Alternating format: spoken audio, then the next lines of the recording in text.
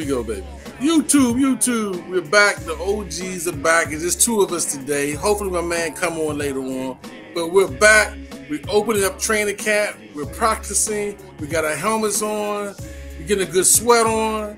And we're doing it, baby. Back to football. Football is back, baby. Football is back in full go. The whole team is there. And we're looking good for the first 2 days of training camp. This is just the whole week of training camp. We're looking good. No injuries so far. Everybody's clean, got a clean bill of health for the most part. And we out there, ready to do the thing. So, Deacon, what do we normally do when we start this show, baby? What do we normally do when we start this show? Let's get it. You don't know. Yeah. You don't know who you messing with. You don't know who you messing with. You don't know.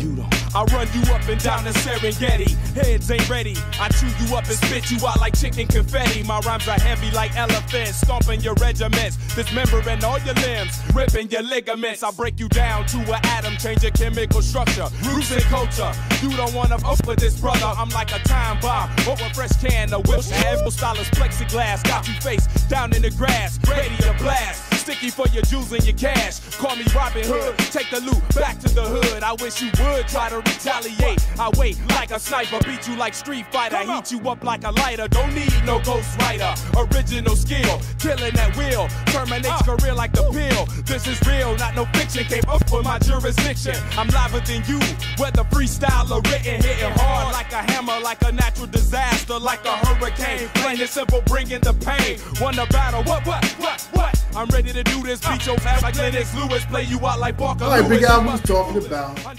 being out on the field. Everybody's healthy. One good thing we saw today, and from here on in, hopefully for the rest of the season, is Jazan Newton. He's out of the boot. He's out of the boot. What do you think about that? Because I know that was your dude. You was waiting for him to play this year. Then you thought he was going to be a game record. What do you still think? Hey, man, I'm really surprised that he healed so fast. They say he's moving pretty good. They slow walking him. But he's out there, man. That's a lot, man. That means a lot to me, man. That's good. It's good to be young, Deacon. Yeah, it's good to be young when you heal quickly. You know what I'm saying? Because the man had 2 foot surgeries, and they say he's moving quick. He's moving powerful, man. He's looking pretty decent out there. They're going to slow walk him. I'm not expecting to see him maybe the first preseason game, but maybe the second or third preseason game, he might get some time out there, man. Yeah, I'm excited.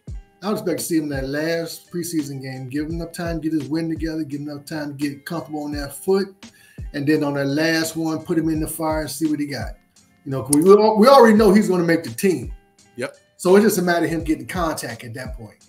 Because he probably plays in the scrimmages in Miami and New York, but I don't expect to see him in the game. Yeah. I expect to see him in that last game where he's going against people who are trying to make the team, not as experienced.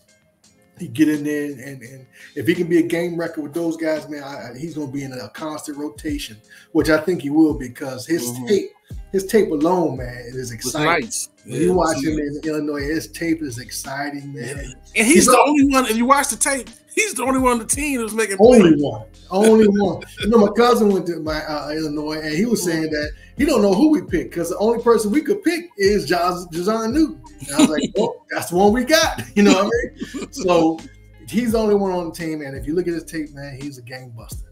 And it's almost like I don't want to put too much pressure on the dude. You know what I'm saying? But it's almost like the guy at the Rams. Was it Rams? Yeah, he reminds you of him. Yeah. We can't think about it. Everybody know who we talking about. Put it in the comment. You go ahead and call us out in the comment like y'all always do. But yeah, similar. Even Dominican Suh. That type of presence where you have to double or you're going to lose. You're going to lose. He's a leverage guy, man. He's like he's one of those guys that's strong. Quick and uses leverage, and he gets into the backfield. I think it'd be a nice rotation if he's healthy. If he's healthy with Payne and Allen and him, and then who's going to get that 4th position? Is it going to be the big guy? Is it going to be the big guy from Alabama? Which one's going to make that that last position? Somebody's getting cut. Somebody, and we were talking about a while back that it's going to be some surprise cuts because Fladary Mathis could get cut, John Ridgeway could get cut, some other dude they brought in because they brought in a couple other guys that they did, in the middle, so they got to battle with them. You got KJ Henry that can play. You got Effie Obata who's on the pup list. Yeah. A lot. Listen, I listened to a podcast earlier. And they were saying that good teams cut good players. Mm-hmm. You can't be afraid to cut good players because the ones you got are the good ones too. You know what I mean? And for us, that's something new because we're not used to cutting good players. At least not knowing we're cutting good players because sometimes they go to another team and they beat up. You know what I mean? Yeah, they beat up. We can look at these guys and say, they can contribute. We got guys on here that's gonna get cut that can contribute, and if you cut them, they won't be on the practice squad because somebody's gonna scoop these guys up. Yeah, Ridgeway, they're gonna certainly scoop him up if he gets cut. Ridgeway is a special case because you gotta remember he was playing in Dallas when Dan was there. Yes, he might have advantage. Yeah. So and they say he lost about 20, 30 pounds in coming into camp. And he's bulked up, so he's gotten a lot stronger. And they say that in Dallas, that was his problem. He wasn't as strong. He's big, but he wasn't as physical and strong. But even when he was at us, he wasn't physical and strong, but he was body slamming people. You know what I mean? Body slamming. So he has that attitude that Dan likes, man. So he might have, like I say, he might have the upper hand on that one because he knows exactly what Dan likes. Well, the biggest thing, though, is that, if we can play defense and not have to do what your boy Trey Z likes to do every down, blitz, you know what I'm saying, and just play the front four and get pressure, that's an advantage really for us, man. That helps our secondary out, which we know may not be the strongest, well, at least we don't know yet, but the last couple of years have been kind of weak. So that helps us out a whole lot, and we can get some pressure without not always blitzing. And then when we do blitz, we send Frankie Louvu to blitz. You know what I'm saying? Or we sending maybe even Davis playing a defensive end, coming around the corner blitzing too. So hopefully Newton back, it means a big jump for our defense, man. Because our defense has to get better this year. I think for us to be competitive in our division, we got to play better D. And last year we didn't. This year, some people got to step up and play better D. And what I like about this season so far, when they talk about the first 2 days of camp, everybody's talking. There's a lot of communication in the defense. Everybody's, especially in that secondary, that's been a big problem. People didn't know what coverage we were in. Everybody's running different coverages. And now what they're saying now is everybody's talking. Between Frankie Louvu, between the experienced guy, what's the name? Wagner, because he's talking a lot. They even say Quan is talking a lot out there. And they say Quan always looks good. And it's helping out your boys to, we call him Emmanuel Ford. Yeah, Emmanuel Ford, Jimmy Walker. It's helping him a whole lot out to keep his head on the swivel, keep his head on the swivel. So that's what we need to do is talk. So this year we have, from a defensive perspective, we have to talk and we have to know what we're doing and play fast with bad intentions.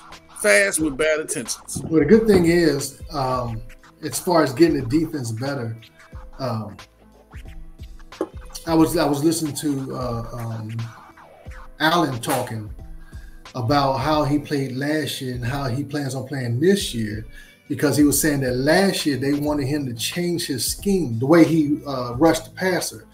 He said they had him rushing the passer in a different way that wasn't his style. So he feels more effective in this style that he's playing now because the defensive coordinator is letting him play how he plays best, what he's comfortable at playing. So you talking about them guys up front being comfortable and rushing full speed and going to get the quarterback in the ball, that's going to alleviate a lot of issues with our linebackers. And our linebackers obviously have gotten stronger, right? So you got the front end getting stronger, you got the second level getting stronger, which is only going to help the cornerbacks out, who is the weak link, I would say, on the defense. The weakest link, maybe not a weak link, but the weakest of the defense is the cornerbacks. Not even the safety, not the nickel corner. I'm talking about St. Juice and Emmanuel Ford starting on the corners. Those guys are going to be helped tremendously by the rush and by them not having to worry about coming down and playing the run, because we got linebackers that can go side to side. Right. We got defensive ends that can go side to side. We got inside rush that can get to. So if all goes well, everybody is helping everybody out in every level. And that's how you get a defense better, man. And I think that's going to help our guys out a lot, because Emmanuel Forbes, they say he put on about 10 pounds of muscle. They say he put about 10 pounds of muscle on since they took that picture with the high school kid. That's what they say. I'm just reporting the news, man. That's what they say. He put on some pounds, man, and he's still fast. But him and Terry been out there battling, man. He wins some, he lose some. You're gonna do that. So hopefully he can put last year behind him, chalk it up as being a rookie on the defensive coordinator and the position coaches not knowing how to coach his style, not how to coach his figure, whatever he got going on. So hopefully this year they can put him in the right positions, have him playing in space and not man to man all the time. Yeah. Well, I like what Dan Quinn with DQ always says. He wants to take the talent and let them make call plays for the talent that they have on the field.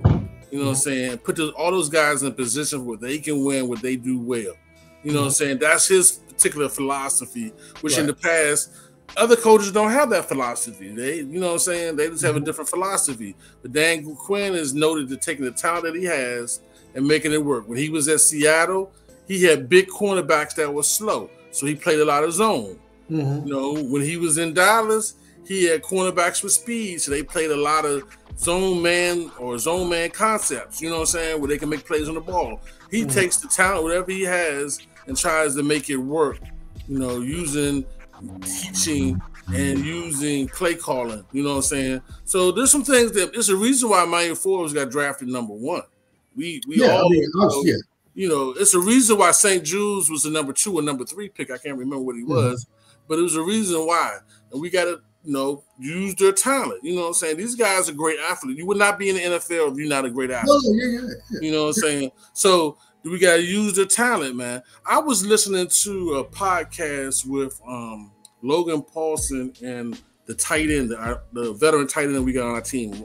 His name slips me at the moment. Zach Ertz. Did you see that? Did you listen to that podcast?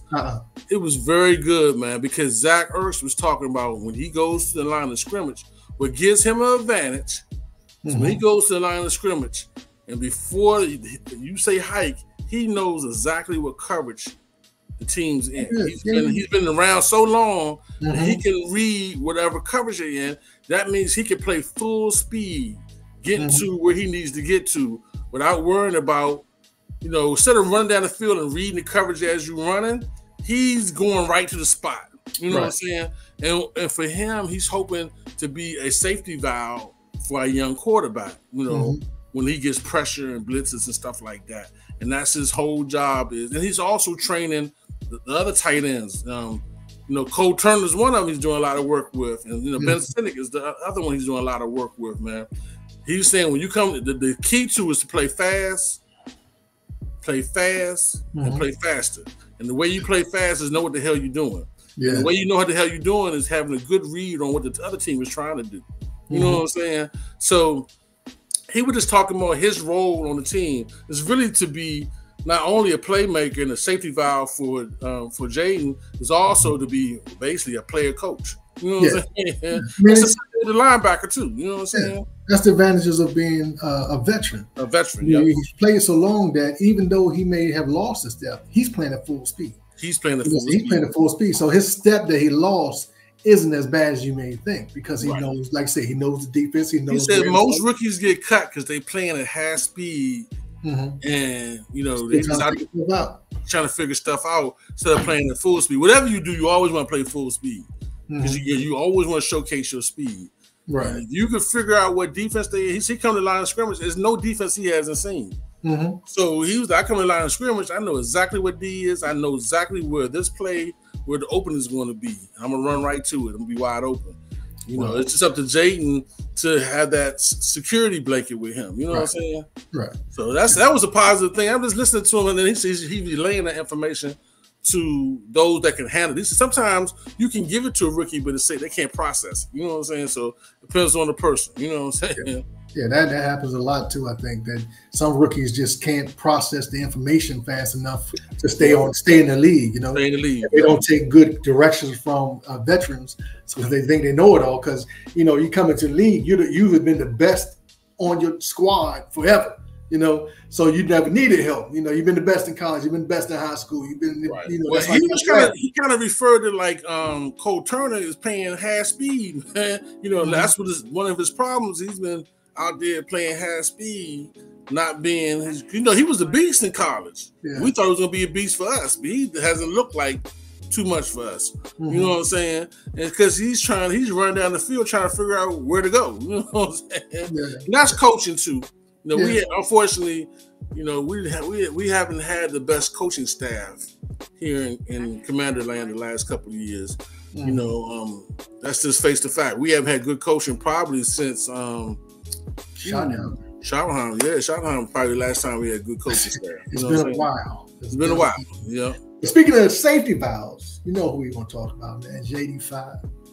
You know what I'm saying? We're going to figure out what this guy can do because everybody's saying that he's looking good, man. He's making the right reads. He's throwing touchdowns. He's looking better than the veteran Mariota, especially in the red zone. He's looking good.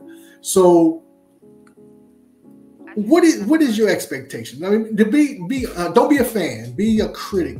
You know, what is your expectation? He's a rookie. He's not frail, but he's thinner, and he's a runner. But he can throw on the run. I mean, you've seen it, Tate. What is your expectation for him? Not for the team's success and all that stuff, but what do you expect him to do? Is it going to be a lot of ups and downs, or is it going to be he's going to be barnstorming like your dude C.J. Stroud did in Texas? What kind of thing? Because you know they have a thing too, him and C.J. because they come from the same area, so they always want to outdo each other. Right. But what is your expectation for him? I mean, Jaden, so far, what I've been told is a student of the game and a good athlete. You know, he's not as small as you think he is. His lower body is stronger than you think it is. He's small up top, but his lower body is strong. So I'm not so concerned about can he play football. He's been playing football since, you know, he was 8, 9 years old. And believe it or not, ladies and gentlemen, OG fans, football is football at 9 and 8 as it is in the pros. Either you have it or you don't have it. That, to me, that's so. You know, I think so. Well, the way he executed in college and in high school is the same way he's executing in the pros. The difference is that you got to have players around you that can put you in the best position. I'm a little concerned about that offensive line. The offensive line was not good last year. Was not good at all for quarterbacks last year. And we've done some improvement, but it's still a work in progress. You know what I'm saying? I'm a little concerned about our wide receiver core. You know, I feel like we got a C wide receiver core. I know everybody disagrees with me. A lot of people are happy or more maybe a B minus. Maybe a B minus. I got C, but you can say B. I feel like C plus, man. I give you C plus then. Thank you. But you know, so I'm a little concerned about that. I think we're gonna have to run the ball more than we think we do. You know what I'm saying? I think Jalen actually gonna have to run the ball too. He's gonna have to run the ball to be effective. You know what I'm saying? Because of our offensive line and because of, you know, our so-called mid-level wide receiver core. You know what I'm saying? You know, that third receiver, I'm not sure who's going to be. You know, it could be McCaffrey, it could be Brown, it could be your boy Cashman Allen.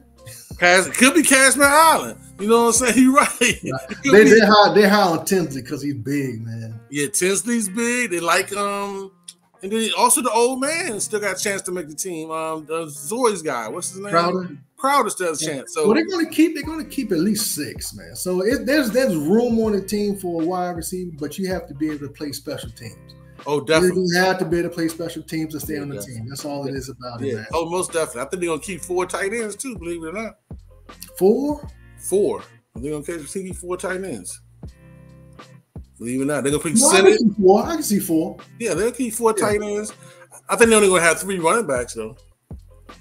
Yeah, there's no problem. Yeah, there's no reason. I think they had 3 running backs. But nevertheless, you know, I'm concerned with the team around Jayden. I think as we build the team, Jayden will get better. He's going to be a rookie. C.J. Stroud had a great offensive line last year. He had a good running game, and those wide receivers matured. That's another thing. So our wide receivers can get better like C.J. Stroud's wide receivers did. You know what I'm saying? Yeah. So that's the same thing we can do here. I mean, Dotson can come into his own. Dotson is the #1 pick, so he can come into his own. McCaffrey got good blood genes in him. You know, I mean, his brother is a beast. And so he fast. You know what I'm saying? So, you know, and you never know what, you know, Cashman Island. You know what I'm saying? You never know with him. You know what I'm saying? Hey man, we tease. We like Cashman, man. But hey man, I think that Jayden has 2 safety valves. He has, I think, a tight end, Zach Ertz. We just talked about him, and then I think the running back, if he stays healthy, the old man running back, Eckler. If he stays healthy, you got to be. He's a safety valve too. He looks healthy right now. He's quick. He got some moves. I've seen some tape, man. He's jittery right now, so that's good. Yeah. So everybody's fresh now, though. Yeah, everybody's feeling good right now. So it depends on, you know, after the first couple of games, like, it's still fresh, man. So I'm not expecting a C.J. Stroud season. If we get that, I'll be ecstatic. I think that if we get that, then we got to probably, you know, a good chance of having a, you know, all-pro or Pro Bowl type player. If we get a C.J. Stroud type performance. But if we get a comparable game manager, I'll be happy with that too. And as he's built, you know what I'm saying? As he's built, because I just don't think our team is not fully developed. I think our GM still is building the team. It's going to take a while. It's going to take another 2 or 3 years to turn the team over to where he wants to. What if we get a season like your boy in Green Bay? Oh, that's great. Half the season he was good. Half the season he was still learning. Right. You know what I mean? That might be possible because you start off, you know, because the NFL is the NFL, man. It's going to be a fast game for him. I don't care how much VR he been doing. It still ain't the same as playing. You know what I'm saying? So if we get a half a season where he's playing, getting better and better every week, like your boy in Green Bay did, I'm happy with that, man. I'm just concerned about the offensive line and the problems we had with our boy last year. That boy took a punishment last year. That boy wasn't bad. He's in the name? Yeah. How? I can't think of his name. How? Yeah. Yeah, I mean, that's true. And half of it's probably on the line and half of it's probably on him. But once again, man, we got new coaches in here. And maybe they just weren't being coached right last year. Maybe it was just one of them years that everything failed the players. Every coaching system failed the players. And that's how we ended up with 4 wins. So you're talking about a new scheme, right? A new play. Because Wiley, who we all are not great on, right? The right tackle. He came from the Chiefs, right? Came from the Chiefs. One thing Mahomes do is scramble. He moves the pocket. So maybe in this system where they're going to start moving the pocket so Jayden's not just standing still and has a chance to roll out, and maybe that works better for him. Maybe it helps a left tackle where he's not just being dominated, you know, on one side because they can't go as fast as Jayden because he's not a statue. You know what I'm saying? So maybe that helps that. Jayden helps out the offensive line more than they help out him. Right. Because especially in the beginning, because they're not going to know what Jayden's going to do. They're not whether he's going to run first and throw or be jittery and just throw the ball out. They're going to have to figure him out. And we're going to have a couple games in there where, you know, we get the benefit of the doubt where they're not going to be rushing as hard. They may blitz, but they be like a run blitz or something like that, where they want you don't get too outside the pocket. You know what I'm saying? You know how some defensive ends or Chase Young would run behind the quarterback. You can't do that with Jayden Daniels. You know what I mean? Because you're giving him a lane. So maybe that helps out as well. So we got to wait and see, especially because nobody really knows right now what Kingsbury's offense is really going to be. Right. And I'm with you. I think we're going to do a lot of running. I think we're going to run more than you think we're going to run. I think it's going to be heavy run. And it's going to be just, if that works, we're going to be running down people's throat. Because I think that we're big enough to go 3 yards in a cloud of smoke.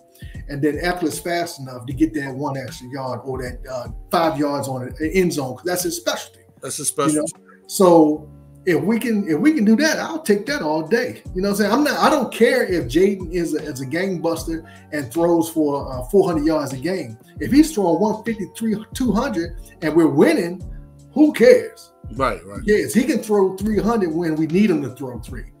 Let's just run the ball and see what we got. Well, I do like it though when Jaden has the command of the offense. That's what they say in practice, and they talk about him when he was in LSU. Is that he has a quick release. You know what I'm saying? He does have a good release that, you know, when that blitz is coming, you know, he just has to get comfortable with the NFL. You know what I'm saying? But that quick release can help you a whole lot. And also, like you said, that running ability. I mean, a lot of people don't even blitz your boy from Baltimore because no, they can't. Yeah, you blitz him. Yeah, that's he run by you. It's over, baby. Yeah. He'll torch you. So Jaden will have to, like I said, in the beginning of the year, you know, we'll see. Because Tampa Bay has a pretty good defense. That's just to face the fact. Tampa Bay got some good linebackers. They got a pretty good defense. So that's what I'm saying. We're going to be run heavy first. Yeah, we're gonna see. And I think actually we're going. Now we get in full pads on Monday, right? We go full pads on Monday. We're still practicing against our own defense. They've seen a lot of stuff that we're doing already. They know how the offense is working. We're going to be able to tell more when we do the scrimmages with Miami and New York. Yeah. Once we get to them and you start seeing different players, different defensive schemes, and different stuff like that, you're going to find out this guy can read the defense. Right. You're going to find out if he can hit the wide receivers in tight corners, tight spaces. Can you drop it in the bucket? You know, that type of stuff. We're going to see that at that point. And we're going to know a lot more at that point of the game, point of the season. What I do like about our scrimmages that we playing teams that are fast. Both teams have speed. You know what I'm saying? Both teams, and one team has a veteran quarterback, the other one has. He's a veteran too at this point. Yeah, he's a veteran too. Both teams got veteran quarterbacks with speed. Yeah, so with speed, so we can judge where we lacking at or where we good at by those scrimmages. Not the game. The preseason game ain't nothing. Right. I think they're gonna play second and third. They just trying to find out who's gonna fill out the roster. Yeah, but I'm talking about the reports and stuff that we see in those scrimmages before the preseason game. That's where it's gonna be at. Yeah, that's gonna be critical. And also, you're going against two different types of quarterbacks too. Right, two different. You're going against a gunslinger, and you're going against a precision type of quarterback. Right-handed and left-handed. So you work both sides of your defense. You know what I mean? Right. So I think it's going to be exciting this year, man. We're going to get out of here. I think it's going to be very exciting. We're going to watch closely and tamper your expectations on what you see, and just wait for the season to start. Don't get too hyped up on what you see in practice or what clips come out in practice, because all the clips are highlights. You know what I'm saying? Everybody got a highlight clip, man. So just chill out on that. Wait for the season to start and ride this wave in this, man. I think that this year we're going to have a more true season. It's going to be true because I'm talking about it's going to be one of those seasons that we can actually put in the bank and go on from there. We're moving up this way. We're going forward. You know what I mean? So this is the foundational year. And if it goes quick, that's good too. But this is the foundational year. We're going to find out what we need in the draft and all that stuff this year. And we're going to find out what we can get in free agency. And I think next year is going to be even better. So let's get through this year. You know what I'm saying? Come off of the 13, 14 wins. Don't set yourself up like that. We're going to be okay. Big Al. You're out of here, man. I want to say this, man. I love football, man. I'm excited, man. Hey, thank y'all guys for subscribing. Please keep subscribing. Please keep liking. Please keep commenting. We really appreciate y'all. Look for a lot of content this year. This year we're excited. We got a lot for you. Got a lot of things planned for y'all in the future. Hey, Trey Z. Hey, baby, wake up, baby. We wait for you next week, man.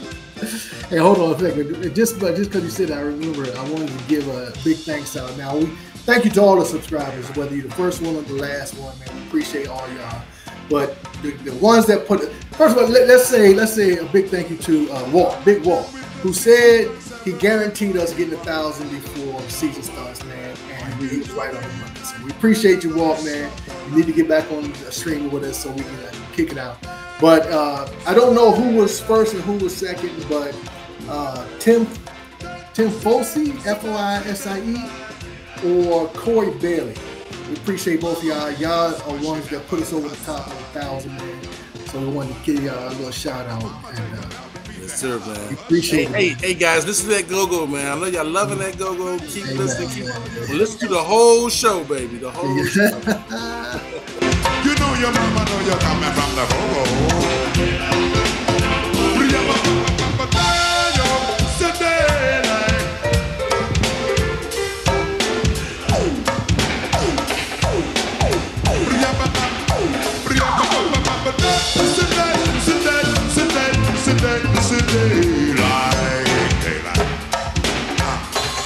Oh, you're looking good.